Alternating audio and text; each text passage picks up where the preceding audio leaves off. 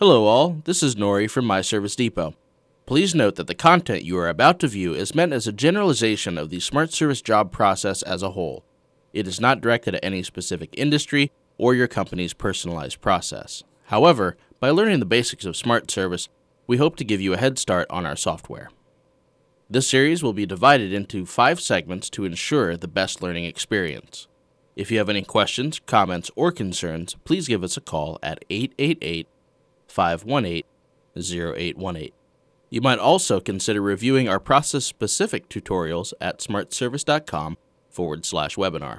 Or if you are interested in purchasing additional live training, please let us know. In this video, we're going to cover the process of creating work orders for our customers. You can start a work order from the customer's record or from the scheduler. Since I'm already on the scheduler, I'll show you how to get started there.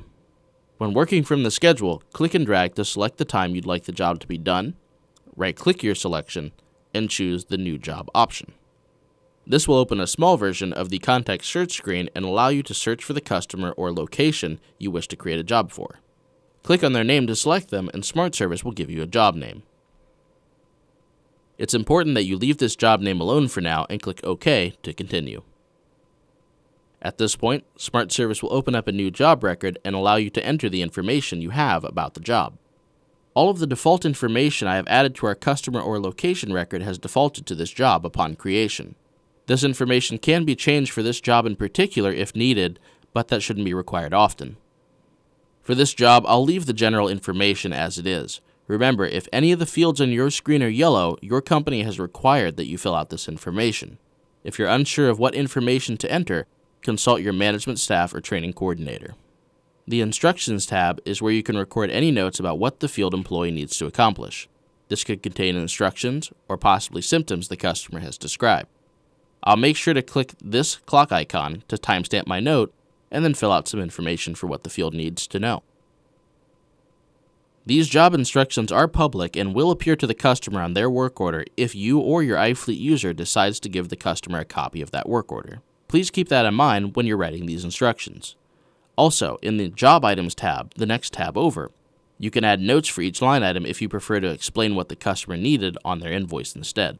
Most users will skip this section for now, especially if they don't know what exactly the customer needs yet. You can always add line items to the job from iFleet or when the job comes back from the field, so you don't need to worry about this now. However, if you're setting up a preventative maintenance job, or if your company has a trip charge, you might have line items you want to add to the work order now. I recommend you click on the binoculars icon here to open your keyword search, then type to search for the item you're looking for. Double-click on the item you want to add, and it will be added to your work order. If you need to make any adjustments to the item, you can do so now. As a dispatcher, the third tab you will need to use is the Scheduling tab. To quickly schedule this job, click on this scheduling wand icon here. The wand will open up a mini version of your scheduling board, allowing you to see what times are available for what field employee.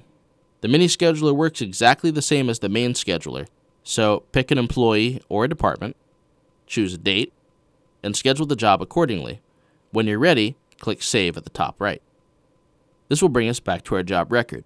If there are no further changes that need to be made to this job before we dispatch it to the field, choose the Save and Close option at the top right-hand corner.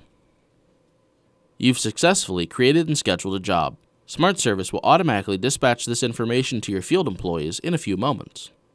The next segment in this series will cover how the field users can use iFleet to record information and send it back to the office for review.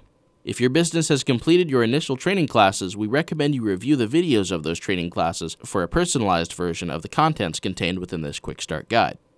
Our next installment in the series will be covering iFleet. If you're looking for in-depth process tutorials, visit us at smartservice.com/webinar.